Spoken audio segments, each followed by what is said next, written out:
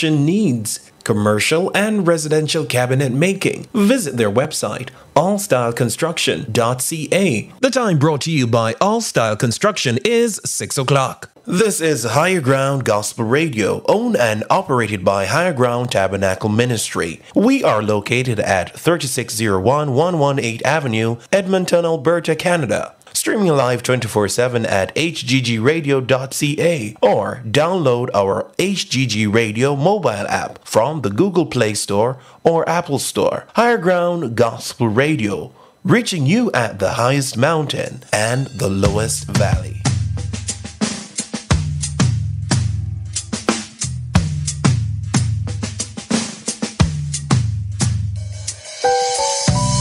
Father, in the name of Jesus,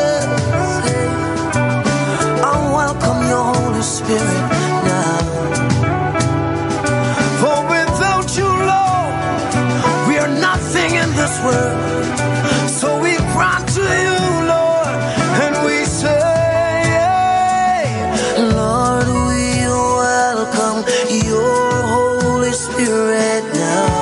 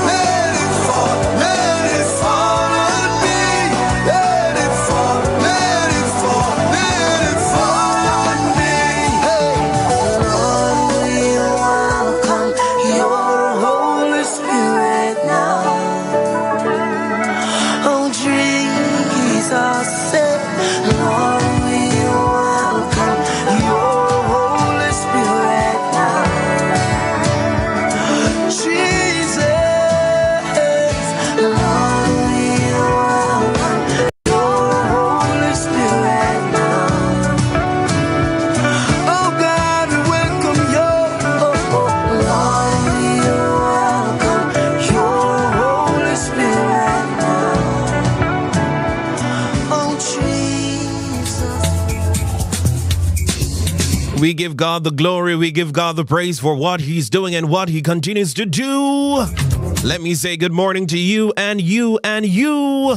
Welcome to the Hope of Glory Morning Show. Yours truly, Rushane Douglas, the Christ in me, the hope of glory. Let me say good morning to our friends joining us at hggradio.ca, our friends listening to us on the HGG Radio mobile app. Good morning to you. To our friends joining us on Facebook, our friends on YouTube, a special good morning to you. Just your morning, your afternoon, your evening, depending on your time zone. Really hope you are doing well. Just about 5 minutes after 6 o'clock, Mountain Standard Time. 5 minutes after 7 o'clock if you're joining us from Jamaica. 5 minutes after 8 o'clock if you're on the Eastern Time Zone. Thank you so much for making it Higher Ground Gospel Radio, HGG Radio, reaching you at the highest mountain and the lowest valley. Saying good morning to all my early birds this morning. My friend Kathleen Andrews, Joan Mullings, Teresa Jones, Michelle Bennett, Diane Brown, Joycelyn Richards, Arlene J, Rosemary Riley, Gladys Simmons, blessings to you. Joyvis Thomas, blessings to you. Eloni Taylor, Charlene Edwards, Nicole Myers, Jacqueline Anderson, blessings. Solange Williamson, Leroy Chambers, Patrick Watson, Teresa Hamilton, blessings to you. Pam Shirley, Angela Hackett, Elsie Knight, blessings. Almarie Natty, blessings. Andrea Bell Navis, how you doing? Thank you so much for making it Higher Ground Gospel Radio. It's a beautiful day to give God glory. It's a beautiful day to give God praise. God has been faithful to you. He has been faithful to me. Of course, in a little while, we're going to make way for our opening prayer.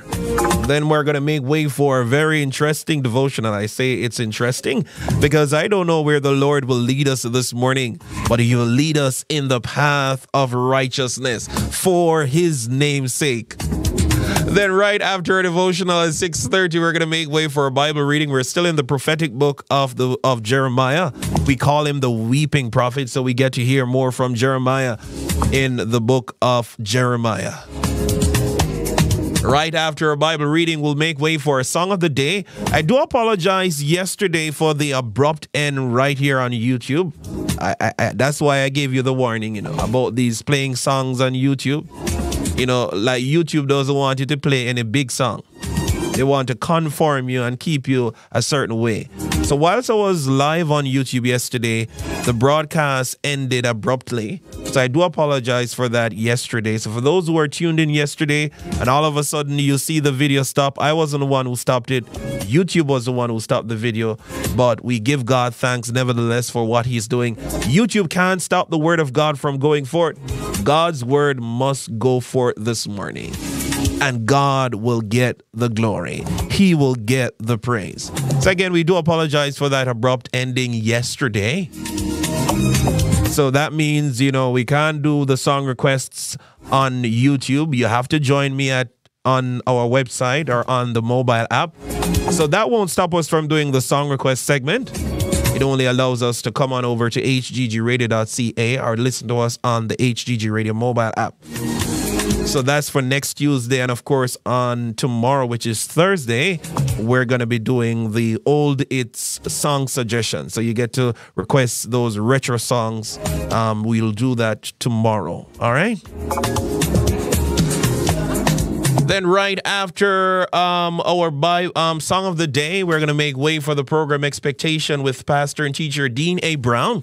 Then right after the program Expectation, we're going to make way for MPIAW. I have a very special video I want to share with you in that time. We're going to be doing another replay of one of my special guests who came on MPIAW. Going to tell you more about that when that time comes. Of course, you pull the curtains down at 8 o'clock right here inside the Hope of Glory morning show. Yours truly, Rushane Douglas, taking good care of you until that time. So don't go anywhere. Stick and stay. There's a blessing with your name written on it.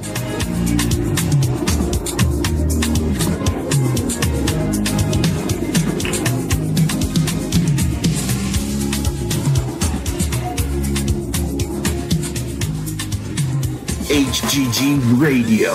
It is now time for us to pray. Whoever you are, wherever you are, bow your heads at this time. Father, we acknowledge you as God. We acknowledge you as King. We acknowledge you as Master of everything. We crown you King of Kings and Lord of Lords. God, we place you at the highest place, for you are the great high priest.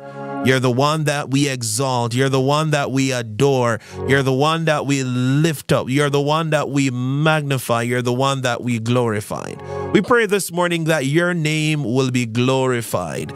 God, you'll edify your people through your word. Let your word be a lamp unto our feet and a light unto our path. God, give us confirmation and clarity as you'll minister a word to us. Send your word directly from heaven. Let it be a fresh word out of the press this morning, as your people will give you glory, as your people will give you praise, because you're the God that revealed yourself to us in this season and in this time, in this moment, right on this station. We thank you for your revelation this morning. We thank you, God, that your word will be clear. In Jesus' name we pray. And the listeners of HGG Radio, we say amen and amen. I know this morning that there's a blessing with your name written on it. Let me see if I can do something here. Okay, so that's not working. I was trying to add another device. But this morning, we're speaking to you on the devotional theme. Our devotional theme this morning is Fill My Cup, Lord. Fill my cup, Lord. What is your cup size this morning? I want to ask you the question this morning. What's your cup size? Now, normally, if you go to buy coffee or if you go to buy tea at a certain place, whether it be Tim Hortons if you're here in Canada, whether you go to Starbucks or you go to McDonald's or McDonald's, whichever pronunciation it is, whichever one of these places you normally go and buy a cup of tea, you normally ask them for a certain cup size. If you go to certain restaurants and you purchase a drink, they will ask you, what size drink do you need? Do you need a small, a medium, a large, a extra large? I want to know, what's your cup size this morning? What's your cup size? What's your cup size? Our devotional theme, Fill My Cup, Lord. Imagine you go to the restaurant of heaven. What cup size would you utilize? I want you to be honest. If you're given the option of taking a small, maybe an extra small, maybe a medium, a large, an extra large, which cup would you choose if you go to the restaurant of heaven? Sister Verna says a large. Sister Pam says a large. I want to hear your views this morning as you join in. So this morning we're speaking about filling my cup. Fill my cup, Lord. Joan Mulling says, extra large cup, please. I would take the extra large because I want everything that I can get from God. Somebody else says extra large. So we need all that we need from God. We're going to take everything that belongs to us. Even what the enemy stole from us, we're going to take it this morning by force. So this morning's devotional theme, Fill My Cup, Lord. Very powerful song that we listen to. That's a song, that's a title of a song that many of us all know. The song that says, Fill my cup, Lord. I lift it up, Lord. That same song. I won't get into the realm of singing this morning. But this morning we're speaking on the devotional theme, Fill my cup, Lord. What does that really mean to you? So here we see one of the most popular scriptures ever written, and all of us knew it going to primary school, high school, basic school, college. Not sure if they do stuff like this in college, but let's leave it at high school. For those who went to or lived in Jamaica or maybe certain places. But you would have been familiar with this psalm. And I want you to tell me then what psalm I'm talking about to see if I'm on the right path this morning. Let me see who is with me this morning. I'm not going to tell you the number. What number psalm are we going to be talking about this morning? Let me see all my bright students. I would choose my Jamaican mug. That's my friend Nicole Myers. Blessings to you. Paulette Nash, blessings. All those who are joining us. Fill my cup, Lord. We're going to a very popular psalm. Which psalm am I thinking about this morning? Somebody says Psalm 100. No, that's not the one. That's not the one, my friend Hope Briscoe. All right, so Rosemary Riley is the first person to get the correct psalm. So the psalm that we're looking in this morning is Psalm 23. I believe it's the most popular psalm. Somebody says Psalm 1. Verna McLeod says 23. So all those who said 23, 23 is the number that we're looking at this morning. So here we see in the book of Psalm 23, of course, it starts by saying, the Lord is my shepherd. Another translation says, the Lord is my shepherd. This is the Amplified. It says, to feed, to guide, and to shield me, and I shall not want. Now, he maketh me to lie down in green pastures. He leadeth me beside still waters. He restores my soul. He leadeth me in the paths of righteousness for his name's sake. And this is where it gets interesting in verse 4 of Psalm 23. Yea, though I walk through the valley of the shadow of death, I will fear no evil. Remember, believers, that God has not given us a spirit of fear, but that of power, love, and a sound mind. So you will go through some dark tunnels. You will go through some situations. But here we see where the psalmist says, yea, though I walk through the valley of the shadow of death, I will fear no evil. Another translation says, even though I walk through the sunless valley of the shadow of death, I will fear no evil, for you are with me. I wanted to type this morning, God is with me. We're getting closer to our devotional scripture this morning. God is with me. I wanted to type it this morning. God is with me. God is with me. It doesn't matter your current situation. It doesn't matter how much money is in your bank account. I wanted to type it this morning. God is with me. God is with me. God is with me. So even when you walk through the valley of the shadow of death, you're declaring God is with me. Even when the enemy comes in like a flood, you're declaring God is with me. Your boss is behaving a certain way. Your co-workers, they're behaving a certain way against you, but you're declaring God is with me. You're overlooked, you're pushed back, you're abused, you're treated a certain way, but God is with you. JPS, cut off your light, but God is with you. You know, the scripture says, yea, though I walk through the valley of the shadow of death, I will fear no evil. So even when it gets dark in your home and you don't have any electricity, God is still with you. Turn on the lamp. You remember those 5 virgins? Or those 10 virgins, the 5 foolish and the 5 wise virgins? You know, some of them had oil in their lamps. So the Bible didn't speak about electricity. The Bible spoke about lamps. The Bible says, let your light so shine before men that they may see your good works and glorify your Father which is in heaven. So even when JPS turn off your light, you are the light. I wanted to type it this morning. I am the light. I am the light. God is with me. All right, so let's continue this morning. Let's continue. All right, so Psalm 23. So here we see where it says, I will fear no evil, for you are with me. And verse 4 continues to say, your rod. Now the rod speaks of protection. God is protecting you.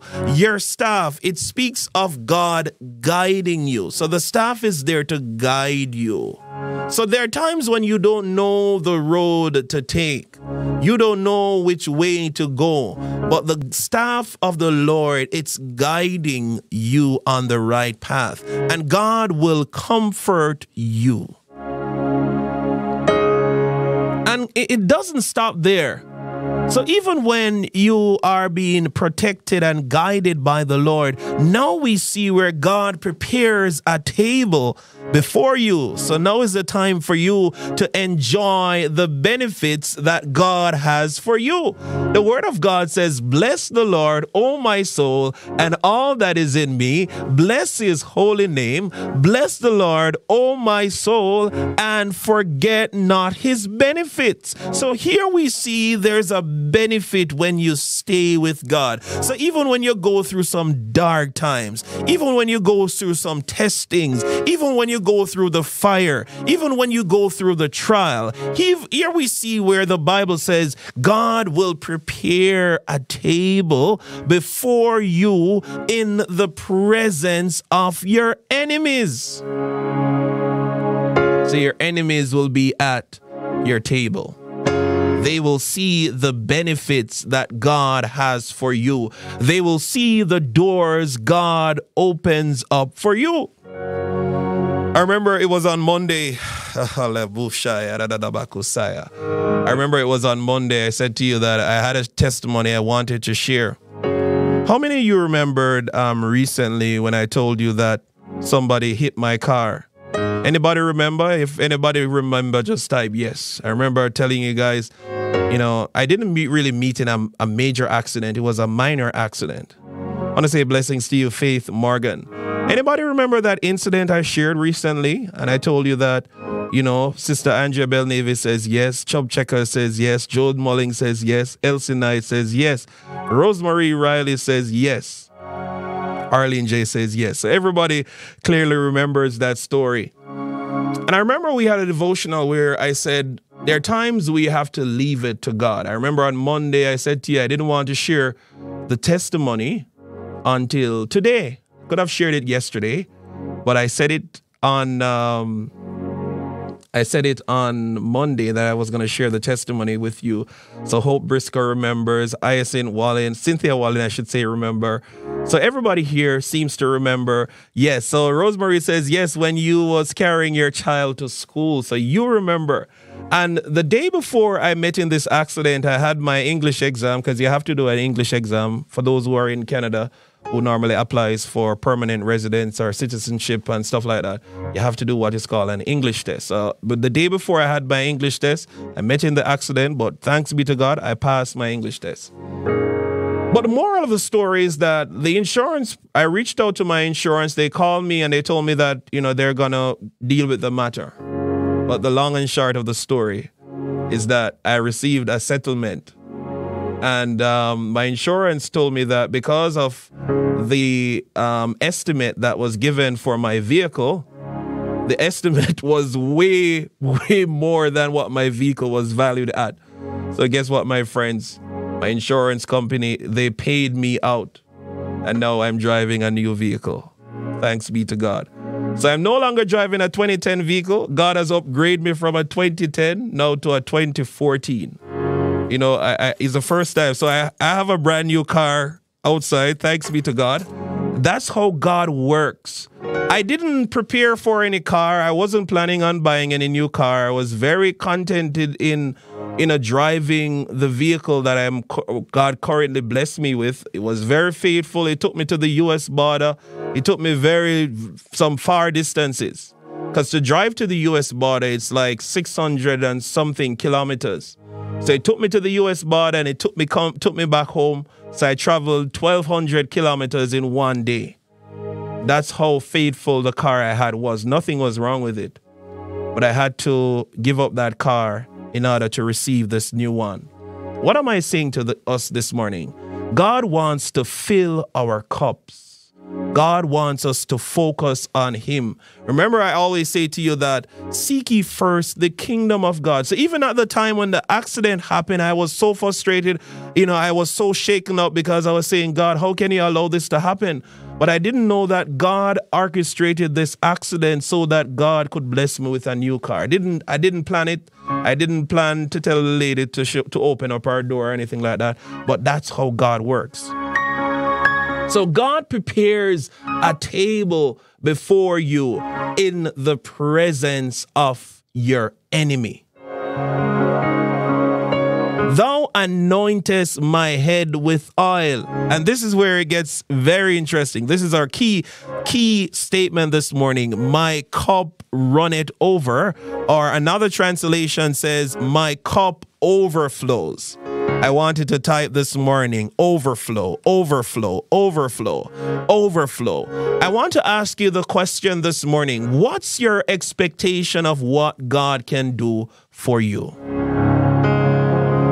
And while I was getting ready to share this morning's devotional, as we were getting ready to close, I have to balance everything in the time that we're allotted these days. It's not the usual thing. So normally, this is a thing of water. This is a container with water. And this is a little cup. Notice if I pour this little cup in this container here, let me hope everybody can see it. Notice it's still not enough. This little cup is going to overflow. I can't overflow it because of the keyboard that's right here. So I might get into trouble. So let me pour back this water here. So what I'm saying to the believers this morning, your expectation of God should be like this cup here. And when God begins to pour his blessings on you, this is the amount of blessings you receive. And even when God begins to pour the blessing and you think that you have enough capacity, then you realize that even the very thing, you realize that it's now going to be overflow. And that's what God wants to do for us in this season. He wants to bless you in such a way that it begins to overflow. It doesn't matter where you are in God, God is going to bless you beyond your expectation. So even though your expectation is like this, God says, I'm going to overflow your expectation. Even when your expectation is like this, God says, I'm going to overflow your expectation. I want to encourage somebody this morning. Is there anything too hard for the Lord? Even when you have a few days left, even when the time is shortening, your time is coming to an end, God says, get ready for the overflow. Even when your back is against the wall, get ready for the overflow. So here we see where he says he anoints your head with oil. I want to encourage you this morning that you are anointed. The word of God says, touch not my anointed and do my prophets no harm. And the final scripture I'd like to bring to your attention this morning, as we were speaking about the overflow, we're also speaking about God enlarging our capacity to receive more. I want you to type more.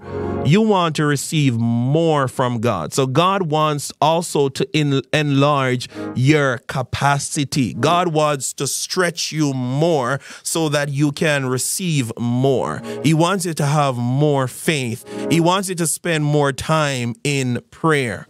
Now, here we see where the word more comes right here in the book of 1 Chronicles, chapter 4, verse 9. And Jabez was more honorable than his brethren. His mother called him Jabez, saying, because I bear him with sorrow. Jabez called on the God of Israel. I want you to call on your God. We're going to pray in just a little while, and we're going to pray like how Jabez prayed. Jabez said, oh, that thou wouldest bless me indeed. And notice he said, enlarge my coast. In other words, Jabez was saying, enlarge my territory. Jabez was saying, enlarge my capacity. And he also declared that thy hand might be with me. You remember David was the one who said, he anoints my head with oil and my cup runs over, and thou wouldest keep me from evil. David said, yea, though I walk to the valley of the shadow of death, I will fear no evil, that it may not grieve me. And God granted that which he requested. I want to encourage somebody in this season. God will do amazing things for you. He's saying, don't be anxious about anything, but in everything by prayer and supplication with thanksgiving, let your requests be made known unto God. I want you to type God. Let it be known to G-O-D. God, capital G, not the common G, but the capital one, because God is getting ready to do amazing things for you. Father, we thank you this morning for for ministering your word to us. Thank you, God, for blessing your people. Thank you, God, for showing up and showing off. In Jesus' name we pray. And the listeners of HGG Radio, we say amen and amen. Making the time 6:30 right here on HGG Radio. You're inside the Hope of Glory morning show with yours truly, Rushane Douglas, the Christ in me, the Hope of Glory. You're tuned to Higher Ground Gospel Radio, and God is up to something in this season. Stay tuned. I know that there's a blessing with your name written on it. We're going to take a quick break, and then right after the break, we're going to make way for a Bible reading courtesy of our friends over there at Faith Comes by Hearing. Stay tuned, my friends. There's an overflow. Join Pastor Dean A. Brown for the program Expectation, Mondays to Fridays at 6:45 a.m. Mountain Standard Time, right here on HGG Radio. The word of the Lord says this: man shall not live by bread alone, but by every word that proceeds from the mouth of God. That's the program Expectation, Mondays to Fridays at 6:45 a.m. Mountain Standard Time, brought to you by the Christ Alive Christian Center, 4217 to 19 Verio Avenue, Bronx, New York, USA. Turn it up higher. Gospel music. From the east to the west, the north to the south, join me, Brother Rodney, weekdays, Monday through Friday, 4 p.m. through to 6 p.m. on HGG Radio for Higher Praise, reaching you at the highest mountain and the lowest valley. Come for the music, stay for the worship, where we educate, inform, and uplift your soul. From 4 p.m. through to 6 p.m. this and every weekdays, right here on HGG Radio. You don't want to miss it. You're tuned to Higher Ground Gospel Radio. Time now for a Bible reading courtesy of our friends over there at Faith Comes by Hearing. Our scripture reading this morning comes to us from Jeremiah chapter 35 and 36. I want you to listen, and be blessed. Jeremiah chapter 35. When Jehoiakim was king of Judah, the Lord told me, "Go to the Rechabite clan and invite them to meet you in one of the side rooms of the temple. When they arrive, offer them a drink of wine." So I went to Jaazaniah, the leader of the clan, and I invited him and all the men of his clan. I brought them into the temple courtyard and took them upstairs to a room belonging to the prophets, who were followers of Hanan, son of Igdaliah.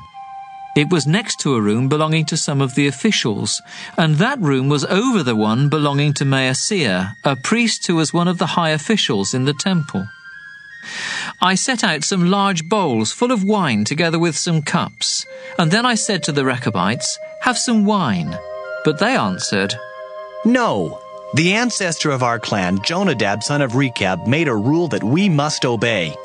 He said, don't ever drink wine, or build houses, or plant crops and vineyards. Instead, you must always live in tents and move from place to place. If you obey this command, you will live a long time." Our clan has always obeyed Jonadab's command. To this very day, we and our wives and sons and daughters don't drink wine, or build houses, or plant vineyards or crops. And we have lived in tents, except now we have to live inside Jerusalem because Nebuchadnezzar has taken over the countryside with his army from Babylonia and Syria. Then the Lord told me to say to the people of Judah and Jerusalem, "I, the Lord all-powerful, the God of Israel, want you to learn a lesson from the Rechabite clan. Their ancestor Jonadab told his descendants never to drink wine, and to this very day they have obeyed him. But I have spoken to you over and over, and you haven't obeyed me. You refused to listen to my prophets who kept telling you, 'Stop doing evil and worshipping other gods. Start obeying the Lord, and he will let you live in this land he gave your ancestors.' The Rechabites have obeyed the command of their ancestor Jonadab, but you have not obeyed me, your God. I am the Lord all-powerful, and I warned you about the terrible things that would happen to you if you did not listen to me. You have ignored me, so now disaster will strike you. I, the Lord, have spoken." Then the Lord told me to say to the Rechabite clan, "I am the Lord all-powerful, the God of Israel.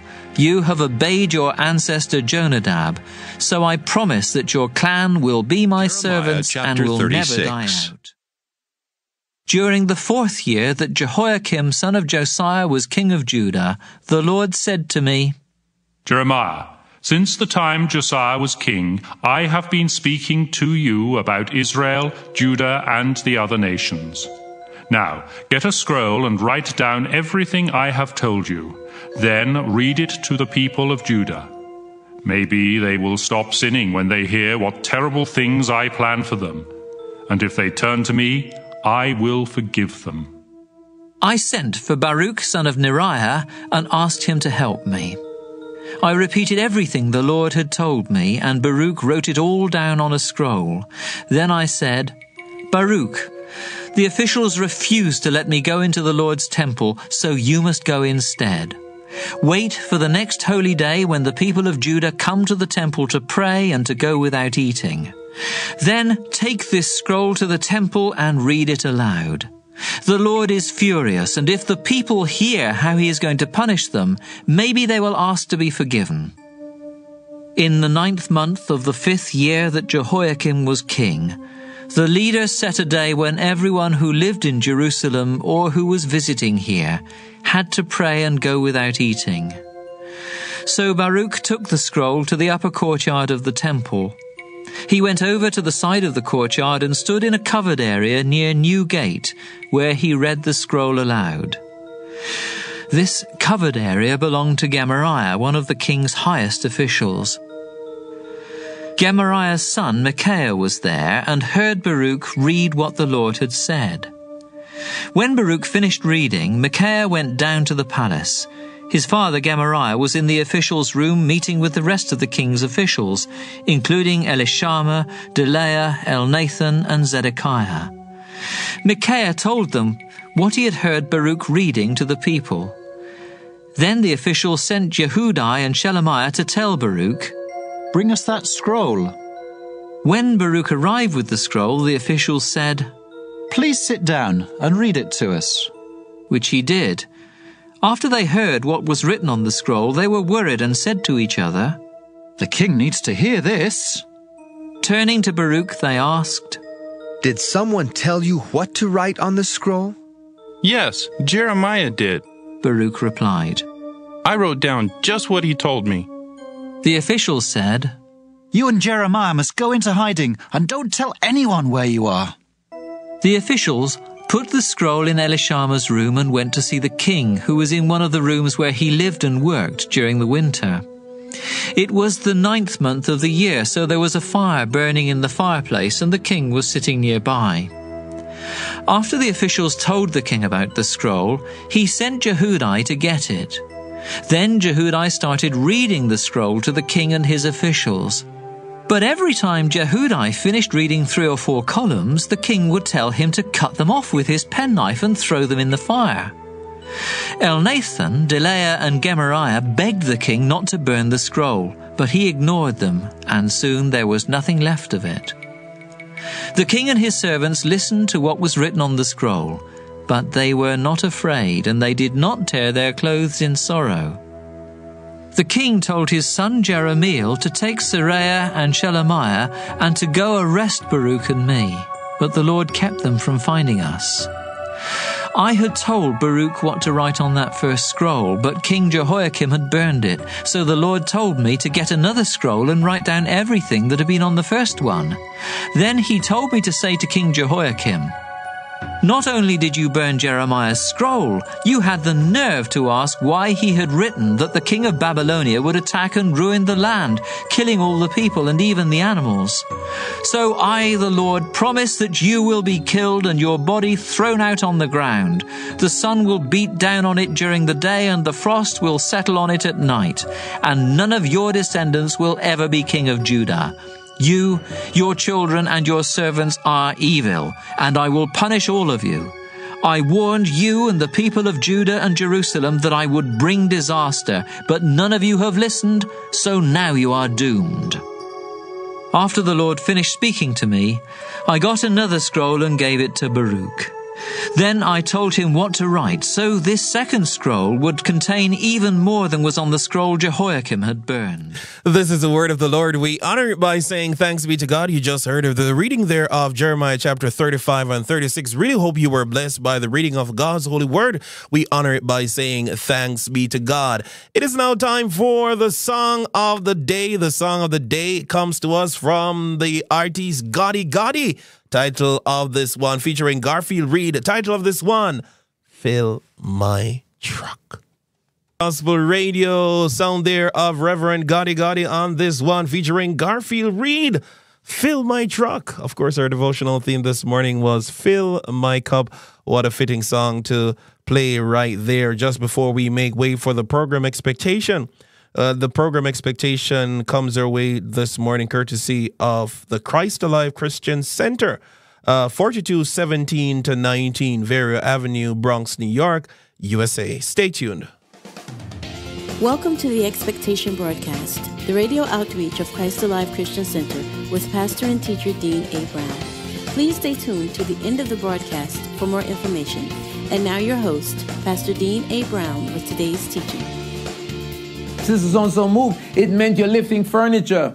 You're not just driving. See, that's why when some of these people today complain about the little things they do in church because they got to come every Sunday and usher, there's a human side you don't want to say, shut up. You couldn't handle what people like me and others like me did in church. We were helping to move people. There are people traveling, and the pastor called me, could you take them to the airport, please? When they're coming back with church van. I've since learned that those things shouldn't happen. Not from the context of human, but from the context of IRS rules. But at the end of the day, that's what you're asked to do. And that's what I did. Come on now. Amen? See? All right? And you know, and so the thing is this, people need to realize you need people in your life that can help you hear God. I've said to people many times, your problem is you're searching for a church instead of a pastor. Because you can find a church and not find a pastor. Why? Because that pastor may not be ordained to speak into your life. But once you find a man or woman of God who's ordained to speak into your life, you found a church. So I never went church hopping. When I went off to Rhema, I didn't go from church to church either. I spent my time. I'm serious. I never said I visited a church here and there, but Sunday mornings didn't find me missing my church to go someplace else. Oh, Lord, have mercy. Let me behave myself. So Samuel, right, with Eli's help, recognized that it was the voice of God he was hearing. Amen? We need to be hearing the voice of the Spirit. Exodus 19, please. Exodus 19 and verse 19.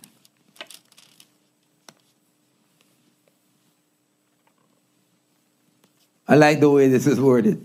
And when the blast of the trumpet sounded long and became louder and louder, Moses spoke, and God answered him by what? Voice.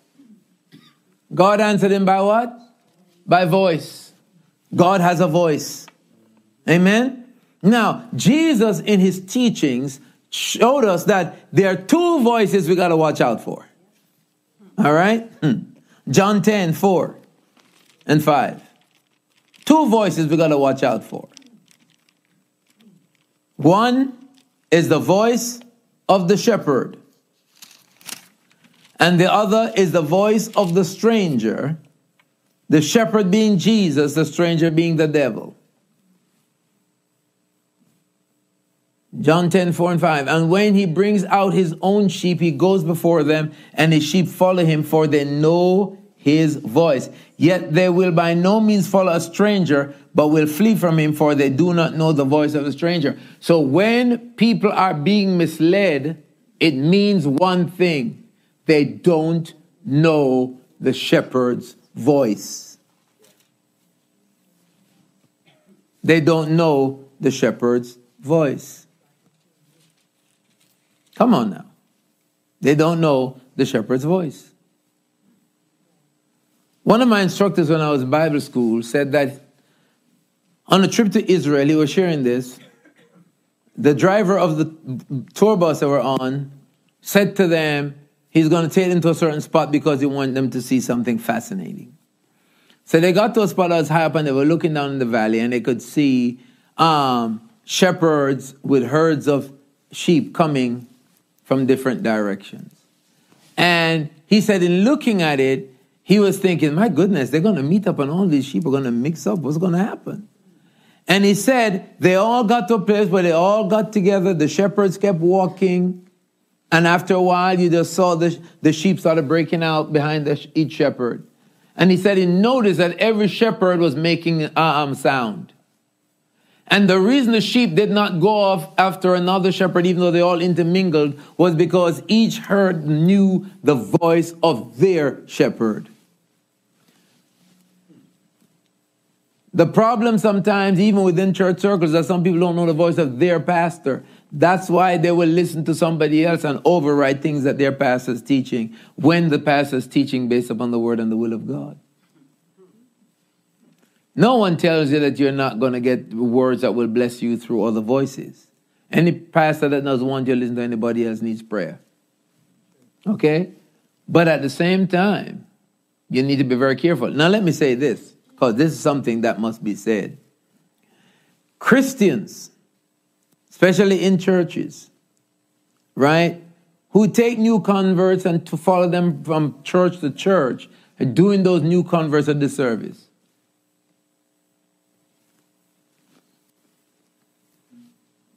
New converts need to sit under their shepherd. They need to be able to be mature enough to be able to discern before they start going all over the place. Lord have mercy. Amen? But he says they don't know the voice of a stranger. They know the voice of a shepherd. Now, sometimes what happens to people is this. When it comes to the issue even in church leadership, people assume that because they also hear from God, all right, that's the word I'm looking for, that means then, if they believe the church should do something because they think God said something to them, that they, then the pastor should listen and do it. What verse of scripture do you find that in? I mean, because again, the bottom line is this. The bottom line is this, because people don't realize this. There is no instance in scripture where God calls a group and say you get together and make decisions together about what you want to do where my plan is concerned. God always calls an individual and then surround them with people, support them. Okay? And those individuals need to hear the voice of God as it relates to their assignment. Hui.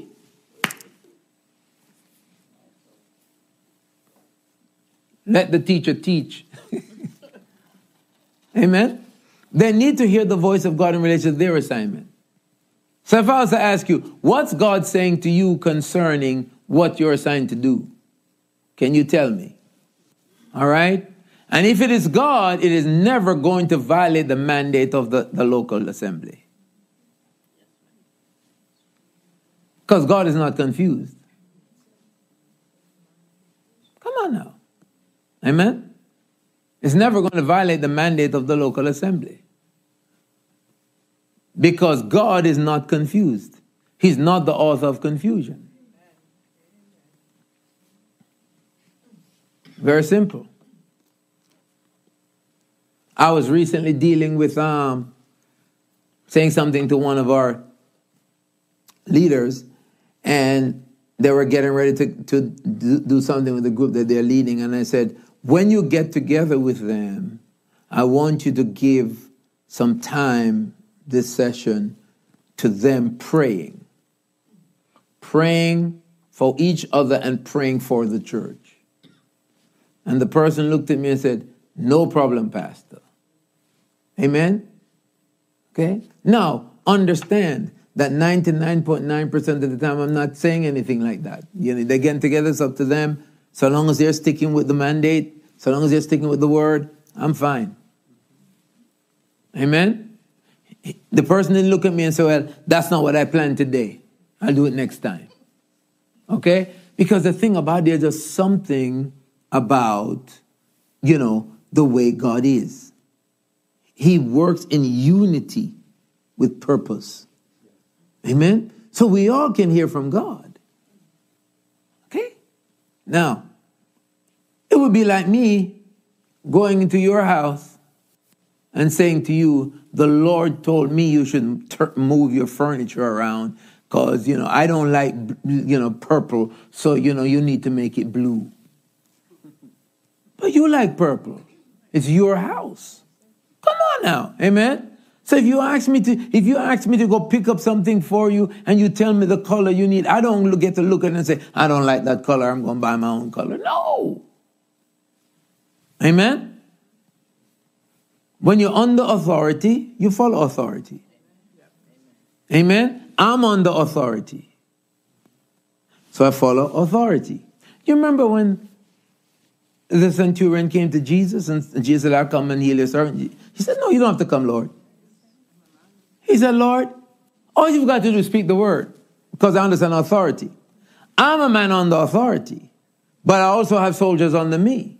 And when I tell them go, they go. And I tell them come, they come. But when he said I'm a man under authority, he's also saying that I've got authority over me. And when the authority tells me come, I come. When the authority tells me go, I go.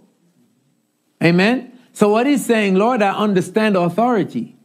So if you have authority, so if you speak, that's all it will take. Because them spirits or whatever, sickness, it's got to obey. Amen? So I'm saying all this to say this, that for some people, one of the reasons why they struggle or they never develop the capacity to hear the voice of God is because they don't position themselves to do so because of their rebel spirits. I didn't plan. You look at my notes, it's not in there. Amen? And the thing, listen, don't become the voice of a stranger. Be a voice that people recognize as a voice speaking for God. Thank you for listening to the Expectation broadcast. Expectation is an outreach ministry of Christ Alive Christian Center and Dean Brown Ministries located in the Bronx, New York. If you would like to receive a free copy of the message you have just heard or any other message that is broadcast here on Expectation, email your request to ChristAliveRadio@yahoo.com. Again, that's ChristAliveRadio@yahoo.com. The motto and the theme of our ministry is empowering people to be a blessing in their generation. And so we believe that in listening to the messages, you will be empowered and you will be blessed in order to be a blessing to others. If you'd like more information about Christ Alive and Dean Brown Ministries, simply go to our website, christalive.org. Again, that's christalive.org. There you will also find links that will allow you to watch our services as well as to listen to past messages. You can download the app or you can go to our podcast. So many different ways that you can hear the wonderful messages that God has placed in our hearts to share with you. Not only messages that I preach are available through the website, but also messages that have been taught by other wonderful gifts of God that God has placed in our midst or who have come to be a blessing in our church. Again, you can receive a free copy of the message by emailing us at ChristAliveRadio@yahoo.com. Keep this thought in mind. Without expectation, there can be no manifestation because your expectation is your faith in action. God bless. Thank you for listening to the program Expectation with Pastor and Teacher Dean A. Brown of the Christ Alive Christian Center, 4217-19 Verio Avenue, Bronx, New York, USA. Join us again tomorrow at 6:45 for another program. You're inside the Hope of Glory Morning Show with yours truly, Rushane Douglas, the Christ in me, the hope of glory. HGG Radio. A revolution is coming to the Hope of Glory Morning Show. Get ready for the pulsating, electrifying, inspiring, and motivating 2 hours of music, word, health, and wealth. Mondays to Fridays from 6 to 8 a.m. Mountain Standard Time. Right here on HGG Radio. Join me, your host, Rushane Douglas, the Christ in me, the hope of glory. That's the new time for the Hope of Glory Morning Show. Mondays to Fridays from 6 to 8 a.m. right here on HGG Radio. Visit our website, hggradio.ca, or download the HGG Radio mobile app. See you soon. The Hope of Glory Morning Show is sponsored by All Style Construction for all your general construction needs, commercial and residential cabinet making. Visit their website, allstyleconstruction.ca, or give them a call at 780-484-HGG. You're tuned to Higher Ground Gospel Radio. Is now time for the segment MPIAW, Motivation, Prayer, Instruction, Action, and Worship. My guest this morning, this video has been one that was recorded. I believe he was the first guest inside MPIAW. His name is Pastor Joseph Legister. I want you to listen to this word. I know that it will be a blessing to you. I want you to listen, and be blessed. But Pastor Joseph is a pastor. He's a minister. He loves God. As a matter of fact, Pastor Joseph Legister, tell us a little bit more about yourself. I'm the one telling people about you, and you're right in front of me this morning. So tell the listeners, who is Pastor Joseph, and let's dive into the word afterwards. Yeah, I think the easiest way to describe my life, Rushane, is just to say I'm a servant. I've served in different capacities. I've had the opportunity to be a pastor, to stand as a minister, to share the gospel as a prayer minister on G98.7. I've had the privilege just to serve and grow as a person in the Lord. But I believe that, more importantly, what matters is not, your capacity or how you serve, but who you are as a person. So happily married with 2 girls, my beautiful wife, Shalene, and the girls. We're loving the life that God has given us, and it's certainly a privilege to walk this journey with them. And I'm just happy to serve and just be a part of whatever God is doing. I think that's the most important thing, whether on the front line, but especially behind the scenes, just to be able to do what God has called me to do. So it's a privilege. It's a privilege to be here with you this morning. Amen. And it's a privilege to have you. And of course, I know that you have a motivational word to share with the listeners of HGG Radio, Higher Ground Gospel Radio. Of course, I'm going to ask you a little later on in the show. I'm going to remind my friends on Facebook, my friends on YouTube, to send in your WhatsApp prayer requests to our WhatsApp number. I still don't get a hang of the numbers yet. I believe it's 825-343-4486. So I'm getting it now. People. So let me type it in before I forget. It's 825. Let me go back. 825-343-4486. That's right. So for those who are joining on Facebook, those who are joining on YouTube, that's the number to send in your prayer requests. And a little later on in the show, Pastor Joseph will be praying over your requests. Of course, we're going to open the phone lines for you to call in as well a little later on. So much in store for you this morning. And we know that God has a blessing with your name written on it. So ladies and gentlemen of HGG Radio, at this time, Pastor Joseph Legister will be sharing a motivational word on this Motivational Monday. Go ahead. Praise God. Thank you very much, Rushane. I just want to share from the book of just Mark chapter 15, just a few verses, and also Romans chapter 8. And this morning, I just want to encourage you, just to motivate you, just to change your perspective on life and how you look at things, and how you look at, the things that have been happening in your life, or maybe even not happening in your life. Some of the things that you thought would have happened, should have happened, or maybe should not have happened in your life. That my ultimate goal this morning is to change your perspective on how you view those things. and how you view God and how you view what's happening in your life. And so I want to share with you on a few scriptures, just Mark chapter 15 from verse 11 through to 15.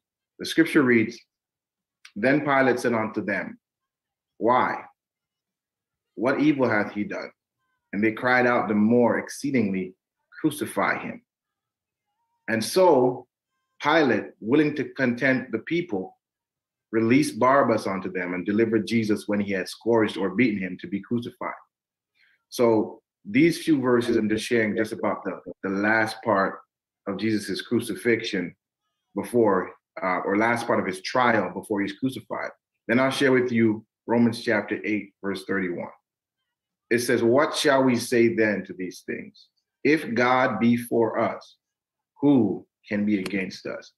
And so I just want to share with you the thought this morning, if God be for you. That's the thought I want to share with you this morning. If God be for you. You know, because oftentimes we look at our situations and our circumstances, and we certainly ask the question, is God for us? Is God with us? But this morning, I just want to share with you, if God be for you. So I'll just say a quick word of prayer, just ask for the Lord's leading, you know, just thanking you for being here with us this morning. Praise God. Father, we thank you, Lord, for the opportunity to be with your people, just to share your word, just to speak for you, to hear from you. Lord God, we look to you, our rock, our refuge, our hiding place. We know without you, none of this is possible. And we know that through it all, Lord God, we've learned to give you the glory, the honor, and the praise. And all things will know that you are God and you're in control and you're purposeful. We thank you now for your blessings in Jesus' name. Amen. And so as I speak to you this morning under the theme, if God be for you, you know, many of us as Christians may be familiar with the crucifixion of Jesus. We look at, you know, how unfair, how unjust the process was.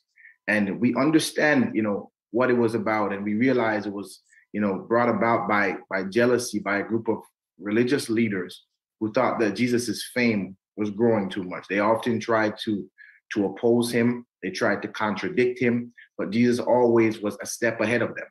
But when we look at the crucifixion of Jesus, you know, prior to having the knowledge that we have now, you know, we cannot understand why so many people stood there at his trial and said nothing.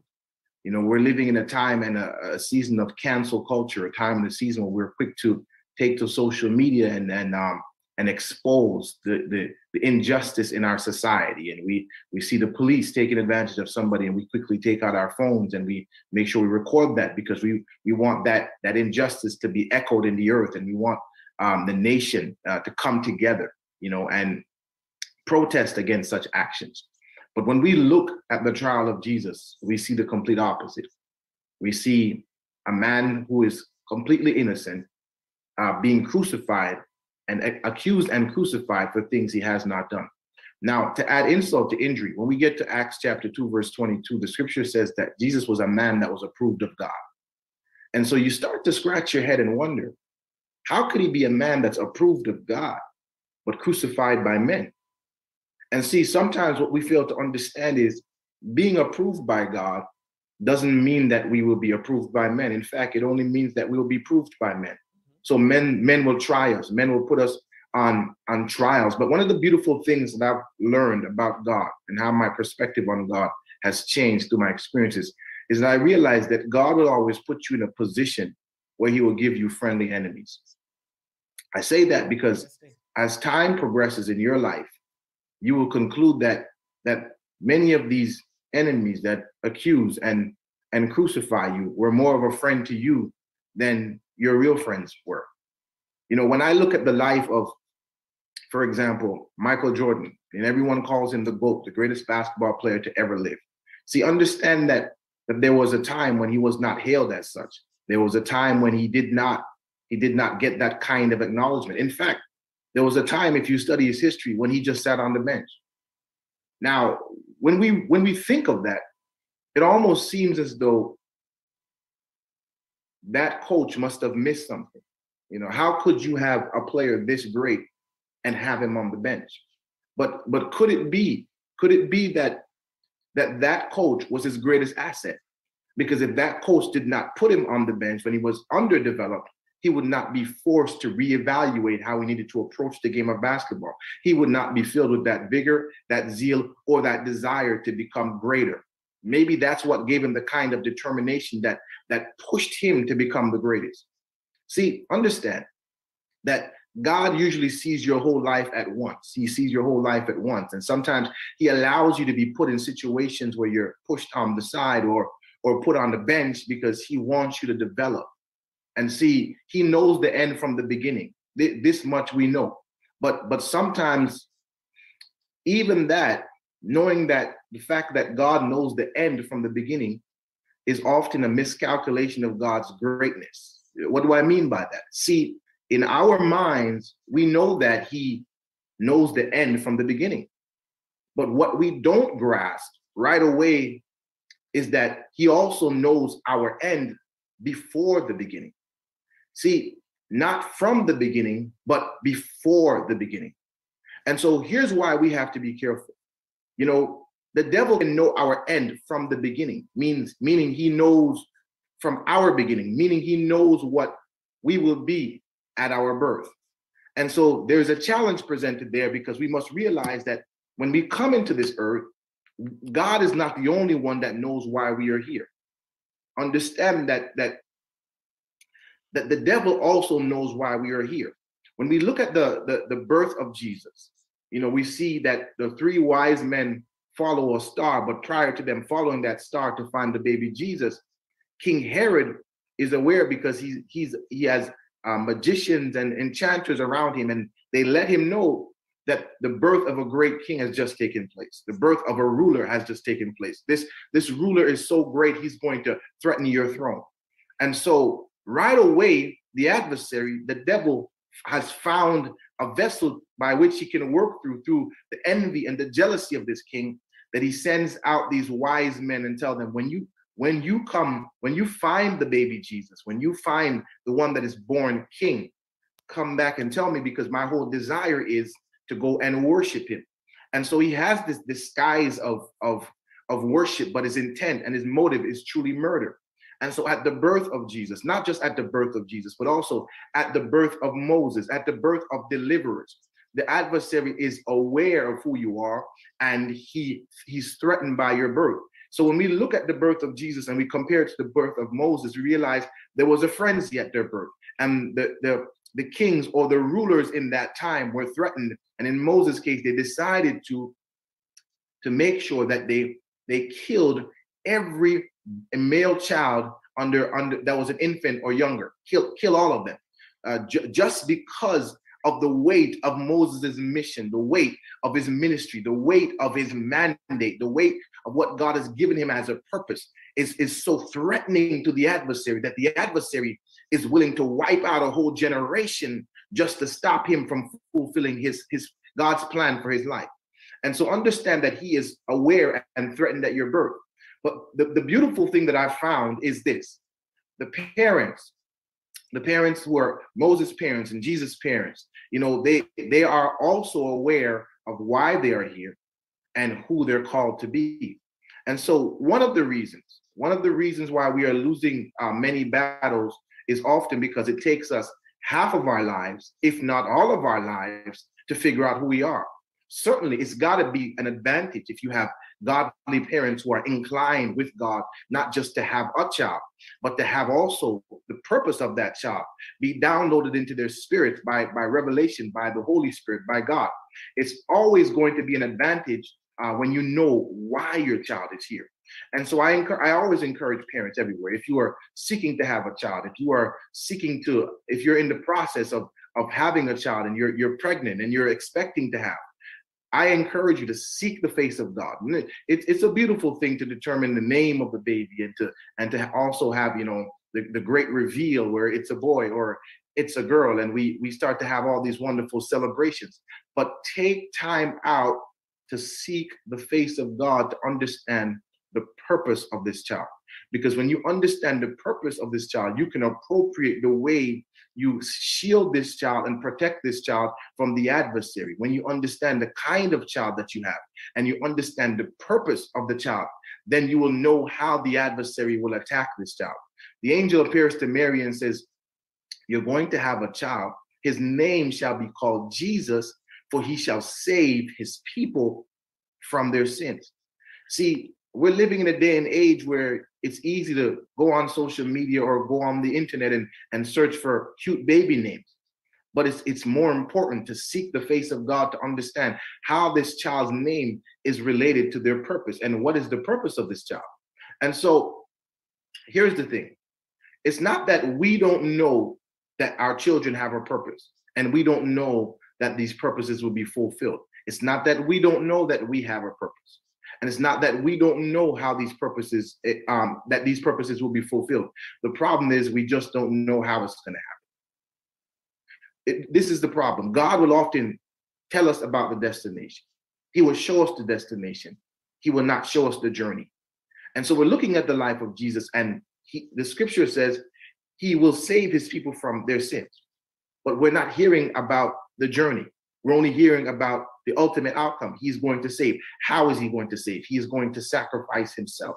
And so when we look at this in the light of scripture, we must realize that knowing the destination and not the journey can often put you in a place of confusion, and you'll find great complications in your life, because the fact that God shows you the end of the situation, that you're going to be victorious or you're going to come out on top, you anticipate that the process is going to be smooth.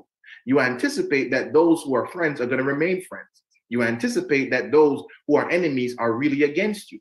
But if God be for you, you're going to discover in this process that God can use even your enemies as your greatest assets to get you where you need to be and to fulfill his purpose for your life. I'll give you an example. When we go back to the book of Genesis, we all have known as scriptural believers, we all have known the story about Joseph the dreamer and how his brothers betrayed him, and how they sold him into slavery. And a part of that story, as I was listening to a minister at our home church just ministering yesterday, he mentioned how the older brother, Reuben, stepped in as an intercessor, for his plan was to deliver Joseph and bring him back to his father. So in Genesis chapter 37, we get to a place where the scripture says, and when they saw Joseph coming afar off, his brothers, the scripture says they conspired against him and said, come now, let us, behold, the dreamer cometh. Come now, let us slay him, and we shall see what shall become of his dreams. So Reuben, the older brother, steps in and says, this is our younger brother. Please, let's not kill him. If anything, let's cast him into a pit. And he cast him into a pit, or they cast him into a pit in hopes that as they go away, Reuben hopes that as they go away, he would come back, take him out of the pit, and deliver him back to his father. He would bring him back home. And Reuben is an honorable brother. He is doing what a brother is supposed to be. He's doing what a brother is supposed to do and being what a brother is supposed to be. But as I evaluate this situation, if Reuben delivers him and brings him back home, he's done what he's supposed to do. He has done his job. He has covered his little brother. He has loved his brother as himself.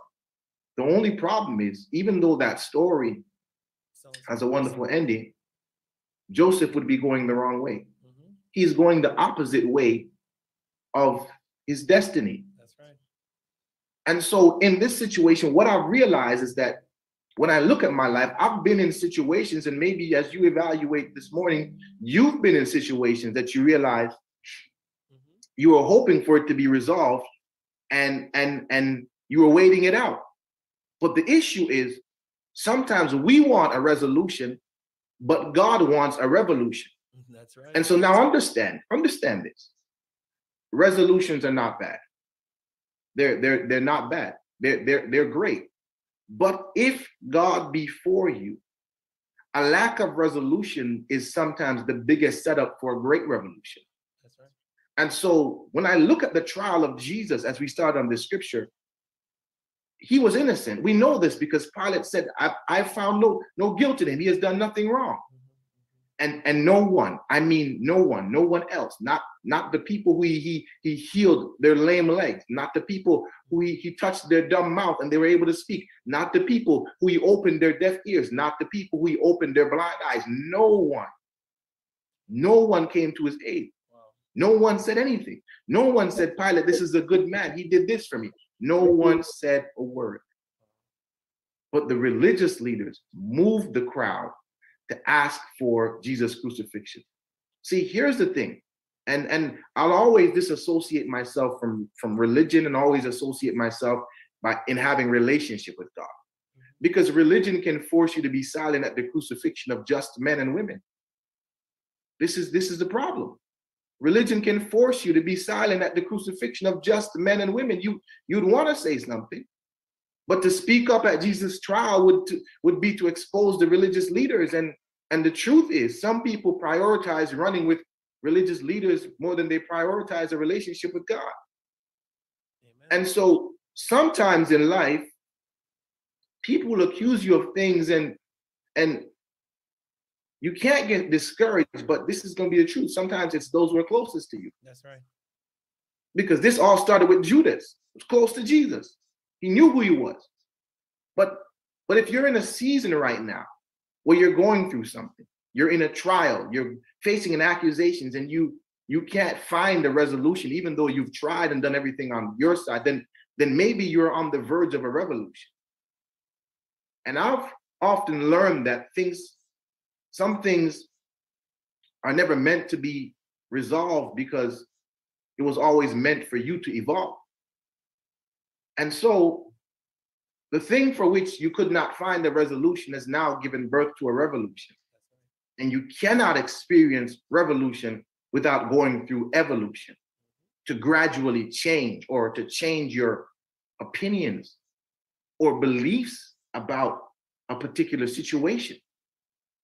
As you seek resolution and you realize the resolution is not coming in the form that you thought it would, and you peak the verge of revolution, you step into evolution and you start to change. The situation may not change, but all of a sudden you start to change the way you're looking at the situation, and you start to realize maybe this is not meant to destroy me. Maybe this is meant to push me into my destiny. Maybe this is meant to release me from who I think I am and release me to who God has called me to be. Maybe this is meant to release me from the limitations that people have put on me and release me into everything, the unlimited potential that God has placed on my life. And when I start to see life that way, I start to realize that if God is for me, some of the things that I've planned out for myself will not work out, because if it works out, it means that I've understood exactly who I am and I've climaxed who I am. But because day by day, I'm still discovering, you're still discovering who God has called you to be, then you're going to face situations and circumstances that's going to cause you to evolve and grow as a person. And so earlier, as I mentioned, Joseph the Dreamer, in his life, his brother Reuben tried to make a resolution, but it didn't work, and thus revolution started. And so he was on the journey where he was sold by his brothers, and he's sold into slavery. And that seems to be the worst thing, because today we would call that human trafficking. That's right. Sold by his brothers. I mean, come on, sold by your enemy, sold by somebody who's going to make a lot of money, of maybe off the black market of your organs, that makes sense. But to sell him for the price of a slave, to sell him for just a little change, for small change, it makes no sense. It seems as though they would just take just about anything. That's right. Just to get rid of him. And sometimes when God wants to move you, it will not take much for people to get rid of you. And so I watch his life as his life progresses. Mm-hmm. And I'm realizing that he finds himself in situations and circumstances where the resolution seemed to be a simple one. He ends up in the house of Potiphar, and he becomes the head servant. And mind you now, Mrs. Potiphar takes a liking onto him to the point where she's on fire. She's thirsting for him to the point where she can't take it anymore. And she rips his clothes completely off his body. And he runs out of that house naked and accused. And the resolution seems to be simple. You know, let's sit him down. Let's talk to him. Let's ask any of the servants in the house, hey, did you guys see anything? Do you guys know what happened? And all of a sudden, he ends up in prison. And I believe that in that situation, Mr. Potiphar probably knew what happened, but for the pride of his wife and for the pride of his own reputation, he kept quiet. Because at the end of the day, the reality is he has a reputation. And his reputation in this moment is not going to save him from his revelation of who God has called him to be. Sometimes, what I mean by that is sometimes we have a reputation. Yeah. And sometimes that reputation is a good one. And sometimes we stand in a place where we are enjoying where life is right now. We are everything that we thought we would be. You know, people around us know who we are. But God has another plan. And God has only shown us part of the plan. And God wants to move him, because if God doesn't move him, he becomes comfortable in becoming Potiphar's head servant, and he stays there, and he never fulfills all that God has called him to be. Wow. So the problem is, faithful people will not move unless they're pushed. That's right. This is the problem. We all seek to be faithful, and there's absolutely nothing wrong with that. And when some of us are faithful, we're saying, hey man, listen, like Ruth and Naomi, we're saying, listen, where you go, I will go. Where you lodge, I will lodge. Your God shall be my God. Your people shall be my people. And we go as far as to say, if they kill you, they got to kill me too. It's a faithful people got to be pushed. Faithful people have got to be pushed out in order to be started into what God has for them. Wow. So I believe that God is pushing some people this morning. Those who are listening, it's just about 20 minutes approaching 8 o'clock. And of course, you're listening to Pastor Joseph Legister. He's just sharing a motivational word to start your day, to kickstart your day on this Monday. You might be in a situation where you're becoming Pastor Joseph Legister right here on HGG Radio. Really hope you were blessed by the reading of that word. As I said to you, it's a video that was done back in the day, and I really hope you were blessed by that motivational word this morning inside MPIAW, motivation, prayer, instruction, action, and worship. I want you to stay tuned, because I know that there's a blessing with your name written on it. Stay tuned, my friends. This is Higher Ground Gospel Radio. Our morning show is sponsored by All Style Construction for all your general construction needs, commercial and residential cabinet making. Visit their website, allstyleconstruction.ca, or give them a call at 780-484-8885. Come on, somebody praise him right now. Just about 3 minutes remaining inside. Thank you. MPIAW, motivation, prayer, instruction, action, and worship. So I really want you to continue to pray as the Lord continues to show up and show off for his people. Encourage. Wherever you are, let us pray at this time. Father, we thank you that your spirit enables us to continue to push, to continue to fast, to continue to pray, to continue to seek your face and turn from our evil ways. We thank you, God, for those who are tuned in at this time. We pray, God, that your spirit will activate every dormancy in their body. Every purpose that's dormant will be activated this morning. God, let the anointing flow from the crown of their heads to the very sole of their feet. God, we thank you for healing. We thank you for deliverance. We thank you for breakthroughs. We thank you for open doors. We thank you, God, for making ways, even when there seems to be no way. We thank you, divine God, that with you, all things are possible. Just lift your bless the listeners once more. We give God in Jesus Christ's name we pray, and the listeners of HGG Radio, we say amen and amen. Indeed, my friend Gladys Simmons, there's a blessing with your name written on it. I did mention to you earlier in the show that Yesterday's show ended abruptly, so we want to avoid doing that happening this morning. So I want you to come on over to hggradio.ca, where we continue the rest of the Hope of Glory morning show. Remember, we pull things down at 8 o'clock. So I want you to keep my company for the next half an hour or next 30 minutes inside the Hope of Glory morning show. And I want you to stick and stay and listen to Higher Ground Gospel Radio throughout the day, my friends. It's only pulling things down on Facebook and, of course, on YouTube. But I want you to come on over to hggradio.ca as you continue to listen to the rest of the Hope of Glory morning show. Do remember, coming up at 10 o'clock, it's going to be time for the morning flow with Pastor Odette Thompson. Right after the morning flow, it's going to be time for Higher Drive with Denise Johnston.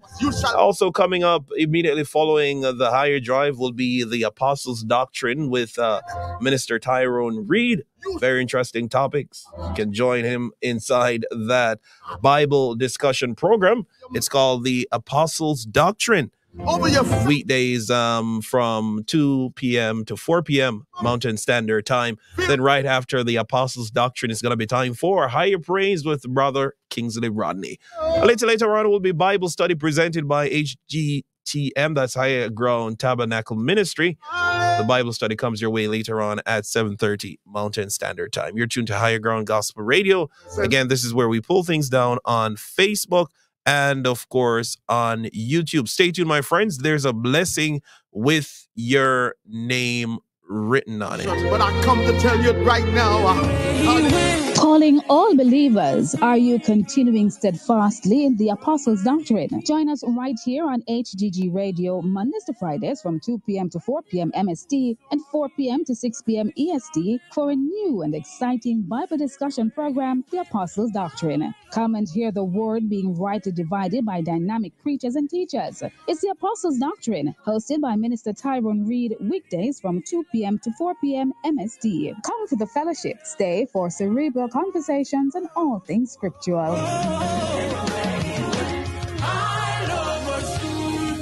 You will make a way.